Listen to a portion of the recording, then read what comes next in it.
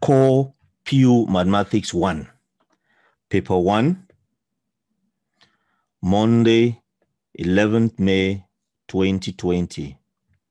Further Mathematics 9FMO.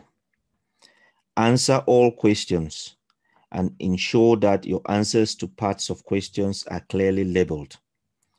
You should show sufficient working to make sure your methods are clear. Answers without working may not gain full credit. Question number 1. F of z is 3z cubed plus pz squared plus 57z plus q, where p and q are real constants. Given that 3 minus 2 root 2i is a root of the equation f of z equals to 0, show all the roots of f of z equals to 0 on a single argand diagram. So the complex conjugate is another root.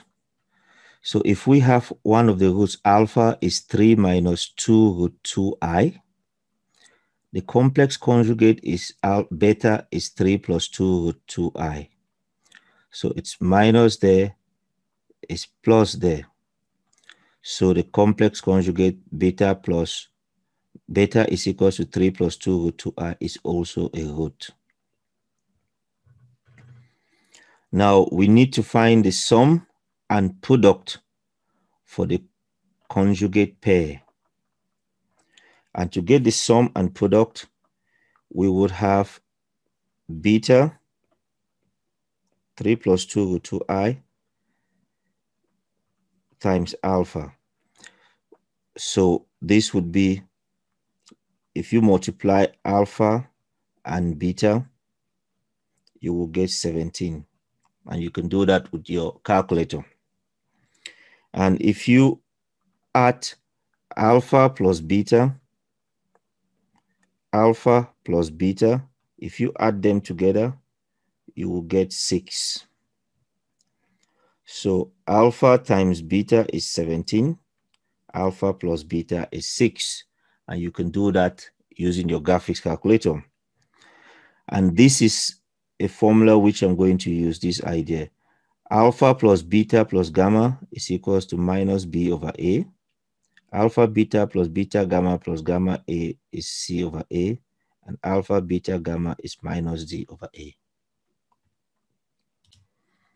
And when we want to find c over a, c is 57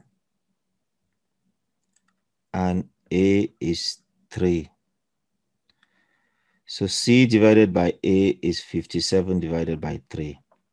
And that will represent alpha beta plus alpha gamma plus beta gamma. So c is 57 and a is 3.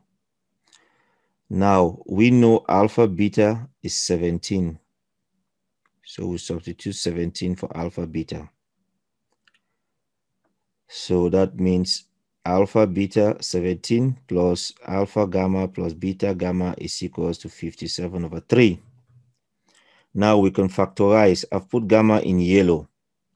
That yellow means we can factorize.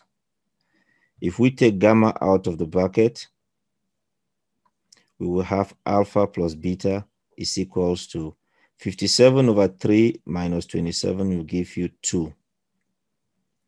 But we know alpha plus beta is 6. Alpha plus beta is 6, which we done here in the calculator. Alpha plus beta is 6, which we had done up here before. Now we replace alpha plus beta with 6. So gamma times 6 equals to 2. So gamma would be, take 6 to the other side, it becomes 2 divided by 6. Gamma will be 1 over 3. Now you know your 3, you know alpha, beta, and gamma. The 3 factors. Alpha is 3 minus 2 root 2i. Beta is 3 plus 2 root 2i, the complex conjugate pair. And gamma is 1 over 3.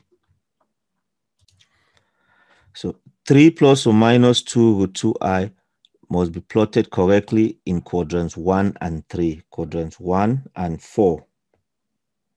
quadrants 1 and 4, which are reflections in the real axis. So it's like a reflection in this real axis.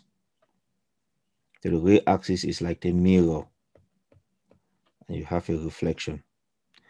The real root must be close to the origin compared to the complex roots. So this is the real root, which is gamma, is 1 over 3, must be close. So if you imagine alpha, 2 root 2 is 2.8. So 2 root 2 is 2.8. So we want to plot 3 on the real axis and minus 2.8 on the imaginary axis. So the real axis is this one, which would normally be the x-axis. And the imaginary axis is this one, which would normally be the y-axis in Cartesian coordinate system. So we go 3 to the right and then minus 2.8 down. So 3 minus 2.8, we mark it there. We'll join the line. And 3 plus 2.8i, 3 to the right and 2.8 up. So that's the next one. And then gamma is 0.3, which is there and is real. So we just go 0.3, which is 1/3. So that is your representation on the Argand diagram. Question 1b, find the value of P and the value of Q. We know that alpha plus beta plus gamma is equals to minus B over A. But B is P and A is 3. So from that function which was given, B is P and A is 3. And we know alpha, beta, and gamma. So we substitute, that's alpha, 3 minus 2 root 2i, beta, plus gamma, which is 1 over 3.